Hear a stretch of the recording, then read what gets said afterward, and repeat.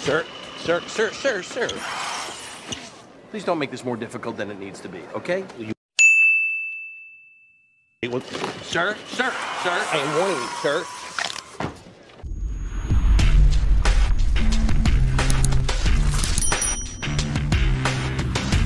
Hey everyone, Thordan Smash here, and yesterday a ton of stuff was released for Season 12, and today we're going to sift through it and find out what is actually coming, what is real, and we're also getting some footage today for the new Control mode from the EA Content Creator Network, so we're going to cover that as well. We'll also give out 63 bucks. All you got to do is like, comment, subscribe as usual. I can see subscribers, but now let's separate the fact from fiction. So the first major thing to go over, and most of you are aware of this, but the Bloodhound Prestige skin that we saw that has evolving different forms is confirmed to be the reward for completing the Anniversary Collection event, meaning it will cost $160 for a first-person game skin. There will be 3 different forms for the skin and a unique finisher, and you will need to complete a certain amount of damage, such as 30,000 and 100,000 to unlock all forms. You have an unlimited amount of time to complete this from the time you get the skin. Now, it is called a Mythic Rarity skin, and they are renaming the Heirloom shop the Mythic shop. So after the event, if you get shards in the future, you will be able to use them on this skin if you so desire. It's not going anywhere and will be available for purchase later on. Now, there is a little bit of misinformation, as the person who leaked this information did say that tap strafing had been removed from Apex, but they weren't sure because they aren't very good at it. I'm here to say right now that tap strafing is not being removed, according to John Larson, one of the senior developers, who let us know that they are actually reworking it. So I imagine that the rework they are doing, the leaker just didn't know how to make it work under the new settings that they have. However, it does seem that it is confirmed that punch boosting is being removed from the game. This makes sense because they have banned it in ALGS tournaments, so therefore they have removed it from the base game as well. There's also been huge rumblings within the Apex community, especially big streamers, talking about how aim assist is looking to get nerfed. Now, we have gone over this before on this channel, but it is going down from 0.6 to 0.4 once again, according to John Larson, as they were looking at it. And this makes sense because Steve Ferreira just let us know yesterday that the next gen version is releasing very, very soon, which lines up with what iLoot said for either February 8th or February 18th. So expect the next gen update to come out, and when that does, aim assist will get a nerf if you're playing in console in a PC lobby. If you're just in a console lobby, I think your aim assist will remain the same. Little side note, but the developers also let us know that the Prowlers on Stormpoint are receiving a nerf. The way that they behave and attack players is going to be changed, so if that was something that really bothered you in Season 11, do expect some changes to make your game a little bit easier. The Battle Pass will give us a host of new things. We knew a lot of stuff, such as the Rebel Biker theme, which is now confirmed once again,